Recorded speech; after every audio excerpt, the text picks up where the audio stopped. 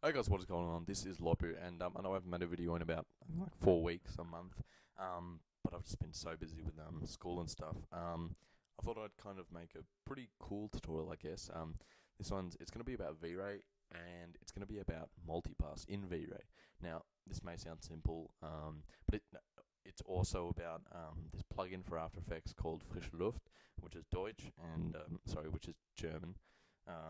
And I'll just be kind of showing you how to use that with VRAY Multi-Pass and in After Effects.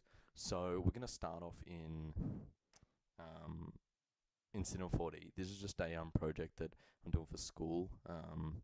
It's it's a P in Australia. The we have L plate, P plate red, and P plate green, and I'm doing a redesign for it, and you don't need to know that. But basically, what I've done is I've just put a V-Ray tag on this camera. I've put the f-stop down a little bit and the shutter speed down a little bit. I think the f-stop's on 8, so that I've just made it a little bit brighter. Um, and I have no depth of field on here.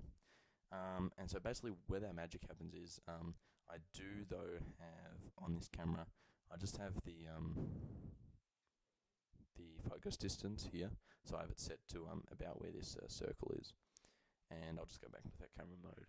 So now if I go to render settings, the first thing you're going to want to do is go to multi-pass. First of all, tick it, and then just leave this. This is all fine.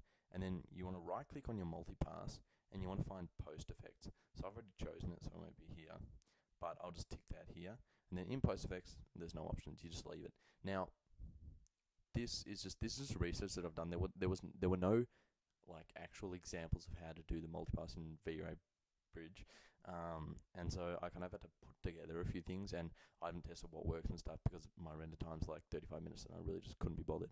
So I did like 2 tests, and it seemed to work out really well. And now you want to go into your VRAY render settings. Now you'll start off at options, but you want to go down to your multi-pass, and you want to go to depth of area buffer. This will be closed, but you just want to open it, and then on Z depth, just tick it. And that's all you have to do. None of this normal velocity stuff. And in save, you want to make a save path for your multipass image. So I've just put that in depth pplate 2.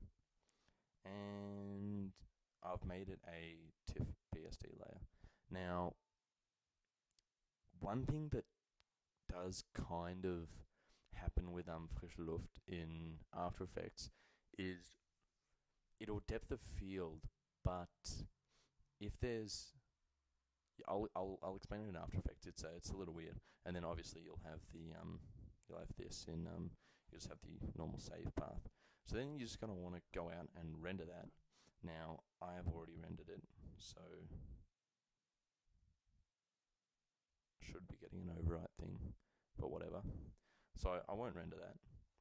I'll head over into After Effects. So here you have this is the render. All right, looks pretty cool. And sorry, what you're actually going to get in your render, you're gonna get this, which is the multipass for the depth, and you're gonna get the render. So what you want to do is you just want to drag both of them into your your After Effects. Go on drugs. And I have this depth 27 and the other depth 27. Now you want to put the grey one underneath your original one. You can even turn that off. And then you just want to go to your rendered layer. You want to go to Effect, Frischluft, Depth of Field. Now, the depth layer, this is where the .tiff Photoshop comes in. You want to select that, turn the radius up to, I'll use 40, I might use 45. And you can already see it's looking fairly hot. Now you can change the focal point so that we can have the whole thing blur. And this blur gives an extremely realistic blur. So if we turned it down, we would get the back blurring instead of the front. And if we did this, we would get that.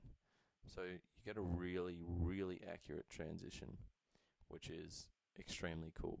And the fact that you're doing it in After Effects saves about, I'm gonna say, it'll save you.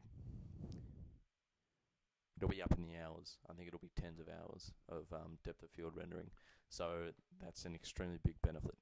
But the only problem that I've encountered is if I zoom in here, wait for it just to render the preview.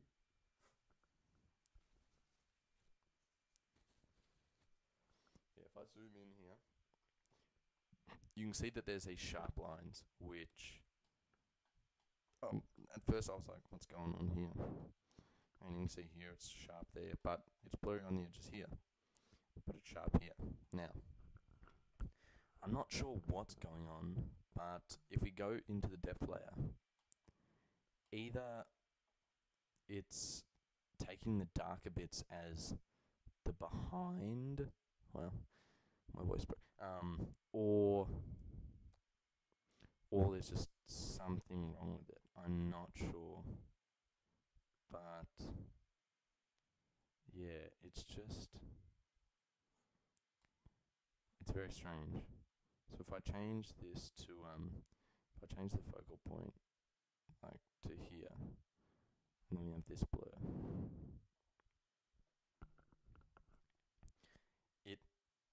okay, so I think I've just made up my mind. Yeah, I think it is, it's taking the white